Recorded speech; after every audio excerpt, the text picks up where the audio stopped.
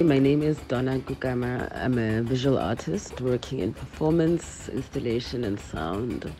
My piece for the Triennale, it's part of a series that I've been working on. The series is mostly site-specific works which respond to historical events. All of them form what I call a history book. The idea of the history book is to speak to bodies that have been excluded from history. I was working with a wall that would record various languages that are Southern African, and they become layered. Of course, begins with the language that I speak, but it continues to be layered over days to speak about languages of people that were brought in as laborers. The second part of it is a continuation of the same work by bringing in seeds and plants that are indigenous that was removed in order for the wine farms to exist.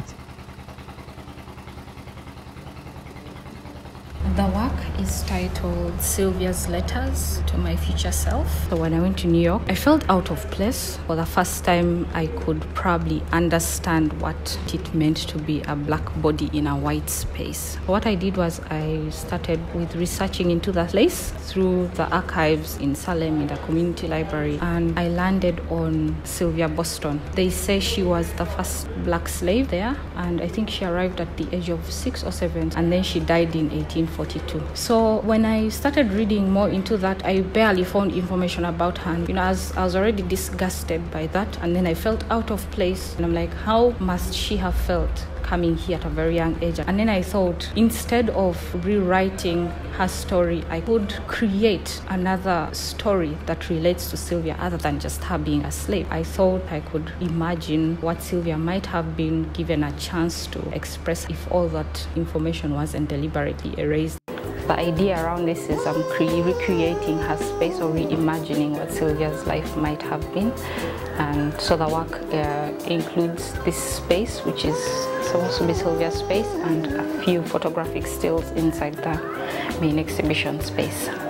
Concept, so it started in 2017, it's still an ongoing project, and I got this idea from my very first visit to the USA, New York precisely.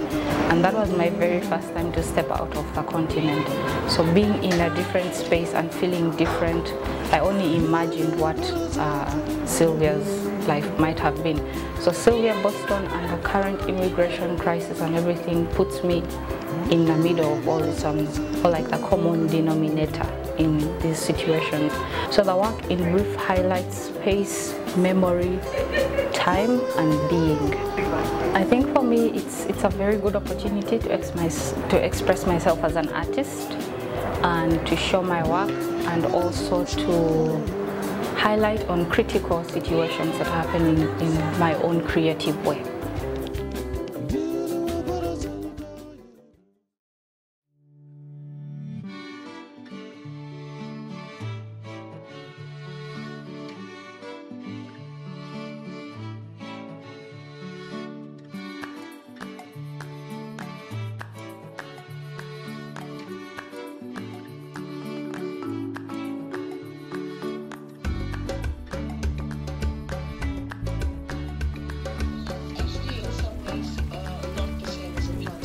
Plantation is this kind of modern formation, as I understand it, that is about like industrial production, industrial scales and rates of production, and they tend to be monocultures that are really more about like servicing the market as opposed to maintaining a stable ecosystem. So for me, there's a tension between forest and plantation.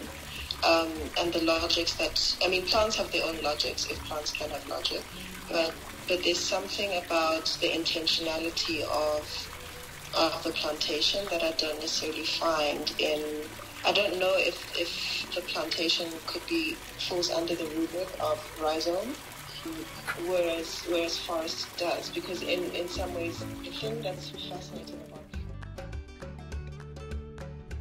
My name is Patrick Bongoi. My work is called Acoustic Currents. It is an outdoor installation of a house that is built out of a recycled material, and it's standing at about 2.5 meters by 4 meters square. The installation speaks about the impact of migration. It brings this concept of the ghost memory, which tells the story of what we have lost as you're entering in. There's a dense forest of letters cut out of rubber. But the scattered letters reminds us of all the lies that we were told from our leaders. This work called The Observers to reconnect with the memory of a former lie.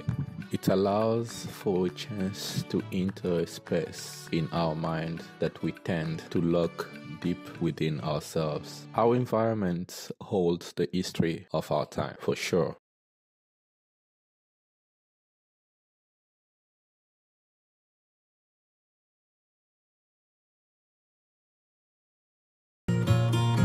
The question of why do I make art is very, is very hard to answer. If it can heal somebody, even if it's one person, if it can bring joy to one person, or if it can make one person uncomfortable about what they are doing that is not right, then I think that is why I make art.